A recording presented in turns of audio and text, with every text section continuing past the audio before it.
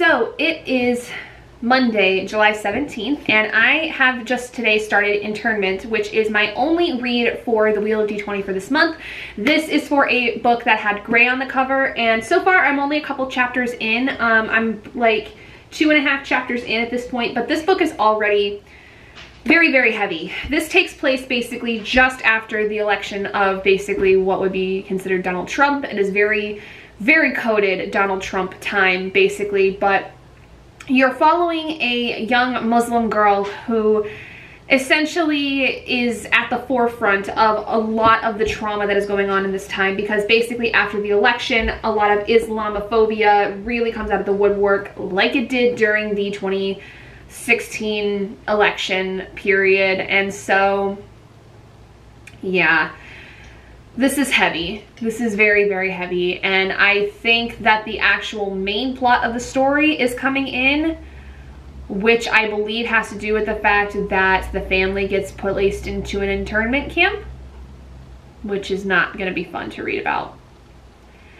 I have a feeling this one's going to be really hard for me to get through because it's going to just be so heavy on my heart and on my mind. Anyway, like I said, I'm only a few chapters into it, so I'll come back when I've reached around like 100 pages of Internment and kind of talk a little bit more about what the main plot of it is, because like I said, I do believe that the plot has something to do with the fact that either her parents are placed in an internment camp or she is with them, and we'll kind of go from there. So check back in a little bit. The book is not very long. It's a YA contemporary, and so it's about 373 pages, and the audiobook is like 11 hours, so I should be able to get through a lot of it today. We'll just check back in when I've reached 100 pages. Hey guys, sorry if you can hear the air conditioner in the background, but I don't think it's gonna be too much of a hassle. So I'm over 100 pages into Internment. This book is rough. And rough in the means of it being a very scary and emotional and terrifying kind of story. This is basically about a young girl named Layla who, she and her family, after the election of basically what is coded to be, like I said earlier, Donald Trump, Muslims are specifically targeted. I'm sure there's other groups that are also targeted throughout this story, but they are heavily targeted in this book. And so much so that somehow the government creates this like organization that is called the Executive Authority, something like that. And they literally start taking Muslim people and putting them in internment camps.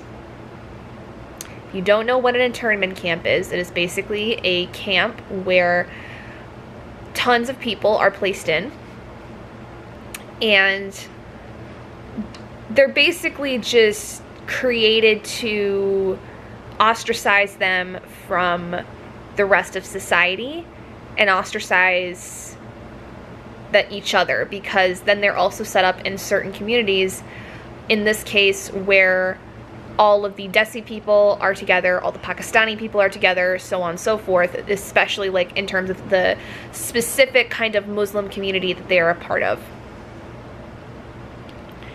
So there's going to be some form of like ism within all of the Muslim people. And that is talked about a little bit with Layla in terms of the fact that she and a girl that she meets in the camp are from the same community, and they meet somebody who is from a different community. Looking at the story itself objectively, not looking at the exact subject matter, Samira's writing, very nice, very simplistic. It's a YA contemporary, so to be expected. It's a little bit, I think, heavy on the metaphors and a little heavy on the similes, basically. I don't know, like there's something about the way that she writes that is, it's trying to be abstract in some ways, but it's just kind of coming off as pretentious for a older teenager, like high school senior kind of thing.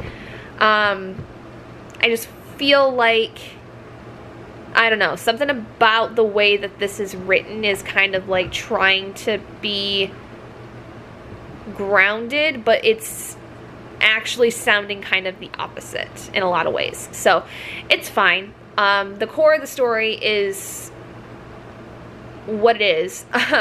It's really hard to talk about this book because, for one, I am not in the community of which is being targeted in this book. I am the complete antithesis of the character that is in this book that is being targeted. I am a white woman who doesn't really have to worry about these kinds of things happening to me. And it's books like this that I appreciate because it helps me to check my privilege and to check the fact that I am never going to be in a position where I have to worry about my religion, my way of life. Because I am a white woman, people are going to make first assumptions that I am like them. I will never have to deal with the prejudice, the ridicule, the animosity, the fear that is associated with people like me. At least to the degree of that of the far-right, ultra-racist group that is involved in this, that is attacking minority groups and attacking people that practice their religion other than Christianity. And I know that there's more nuance to me than just being a white woman. I am not necessarily a Christian person. I am not a straight, fully person. I am a mentally ill individual. I am a woman, which is not necessarily like a majority in the eyes of society. But what privilege I do have is important for me to recognize. And this book is really, like, once again, having me check that. And I always appreciate books that have me check this privilege, because I think that the reason it impacts me so much when I read these books is because by checking my privilege, I'm understanding and I'm recognizing the amount of harm that is done to groups of people like this, and the kind of harm that is done that is then perpetrated and is then intensified by those that are witnessing it, by those that are absorbing that.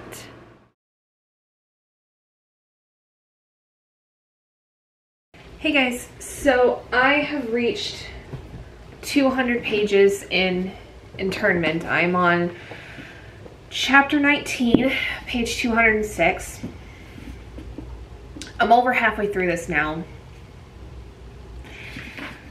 This is so frustrating because not just of the content, but some of the things that are happening in it I'm not a fan of. There's some choices that are made in terms of relationships that I do not think work, and I don't like the way that they come about.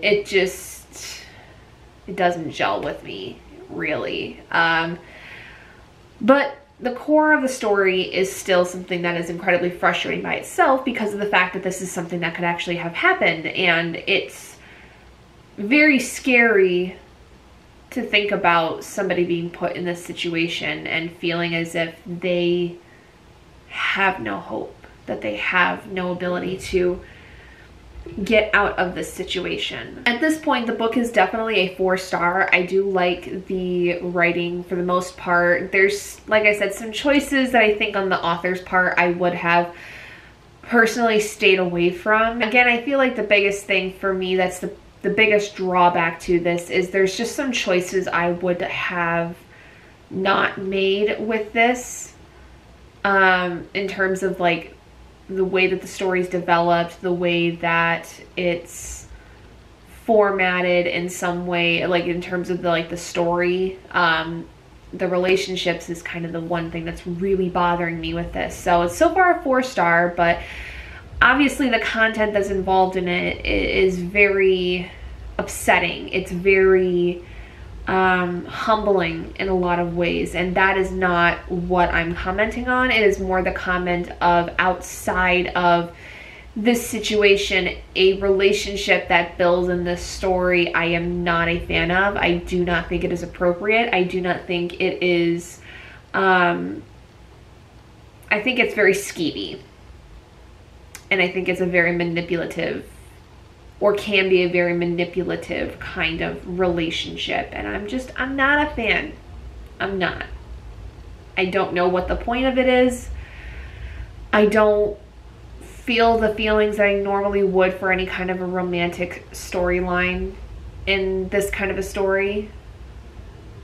I don't like it. It kind of feels icky. 200 pages in, over 50% of the way through, and I'm gonna be hopefully finishing this tomorrow because the book is only 370 some pages. Yeah, 373 pages. So I'm gonna finish this tomorrow, and then I'll come back with some more like full final thoughts of this, and that'll be it for the Wheel of D20 for July, because I only had the one book for this month. So that'll be awesome. But I'm gonna head off to basically wind down for bed, and I will talk to you guys tomorrow.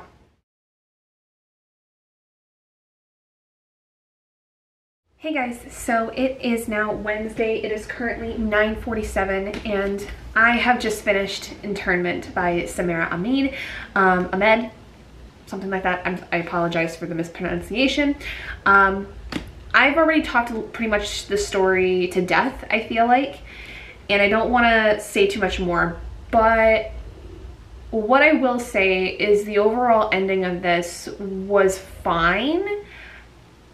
It was really sad. One of the things I've loved about this, like I've said before, is this fact that this is so very much what could happen, is happening to some degree as it stands now.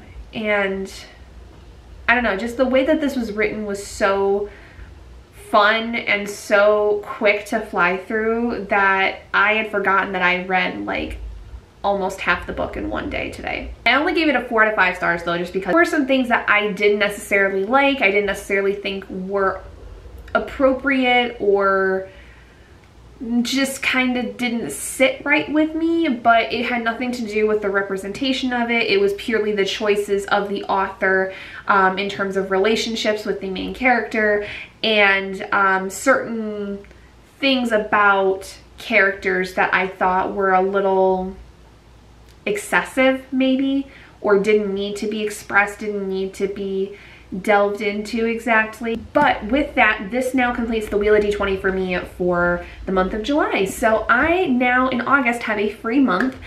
I am debating on holding off on the Wheel of D20 for the rest of the year, because I want to do something a little different starting in like September. And because I technically have a free month in August, that means I don't have to do the Wheel of D20 in August. But I kind of want to do something a little different. I don't know. I'm still debating on it. I may see if my mind changes in the next handful of weeks, but let me know if you like these kinds of videos, if you like the Wheel of D20 TBR stuff, because if there's enough people that like it, I may just decide, you know, to stick with that and go back to it again in September, or something. I'm not quite sure. I feel like there's something I would like to be able to do that I would like to be able to utilize for other platforms as well. But I don't know whether or not that is something I want to do 100%. I'm kind of like, I could do it, I could, you know, stick with what I'm doing. I'm not quite sure. So let me know what you guys think down in the comments below. If you would be interested in something a little different, if you would be interested in seeing still the Wheel of D20 as part of my TBR, or if I should switch to something a little different. But yeah, so thank you guys so much for joining me in this video. If you guys did enjoy it, please do give it a big thumbs up. And if you haven't already and you'd like to be and would like to see more content like this, go ahead and hit that button down below and subscribe to become an owlet in our flock. And I will see all of you guys in my next video. Bye guys.